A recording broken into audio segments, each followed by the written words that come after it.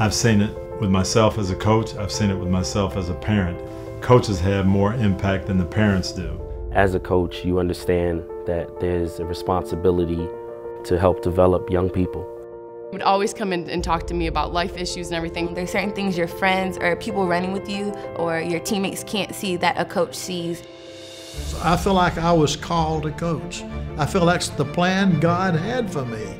I was put into coaching. God led me to be a coach to give others hope. When you can impact coaches who are going to see hundreds of athletes over their career, it just really spreads the impact that you can have. And when FCA came about, I really started realizing my purpose as a coach. Somebody that has a huge impact in their lives. Through them, we learn how to lead other students. And you can see it right into their hearts, like they need this thing called Jesus, this only hope in this world. They played a role as parents, they played a role as pastors, they played a role as mentor.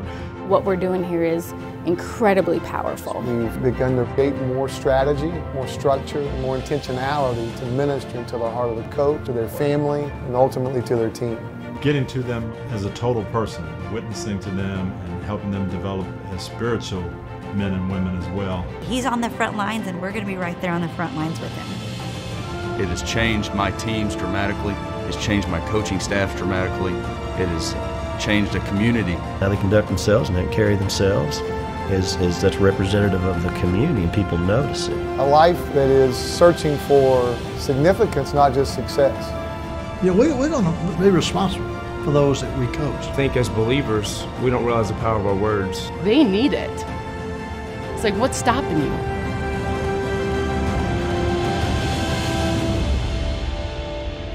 Not just a coach who calls himself a Christian, but a Christian coach. Not a coach who believes that they're coaching in order that they might become a legend, but that they might leave a legacy. And that legacy is found and woven into the fabric of their players and the community that they serve. We may not win another football game. And you know what? I don't care. Because the 50 or 60 we got, they're going to live forever.